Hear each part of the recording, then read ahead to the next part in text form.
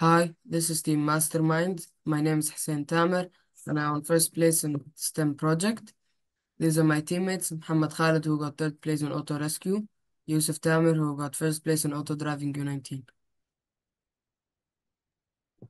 Executive summary of challenge. We were in auto driving competition. The category was auto driving under 19. We faced a lot of problems while solving the map. Some of them were the track was very long and we had a lot of ways.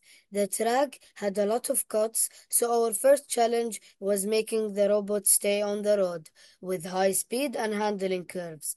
Our method for solving it was that using ultrasonic sensor and infrared sensor to catch the following line, and also use the compass sensor. Now this is a video of our game.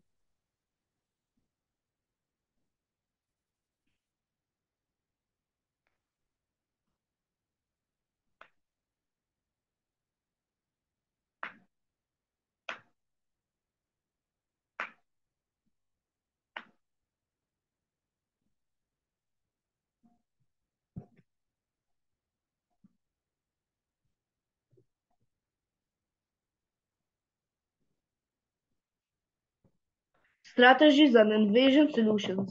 On this map, the track was there but had no colors or guidelines.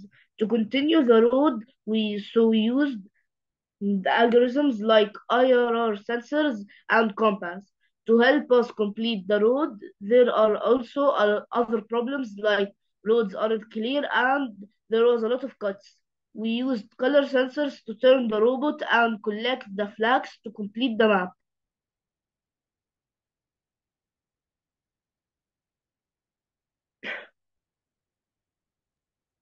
How to solve the problems?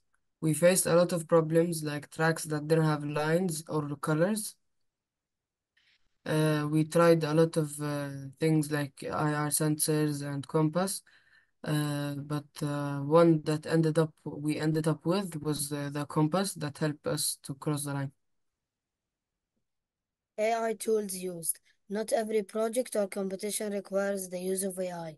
There are many other aspects of coding and problem solving that can be explored and mastered without AI. Knowledge sharing. The teacher of STS gave us her knowledge about coding and programming. She taught us how to write a clean and proper codes. Thank you for listening.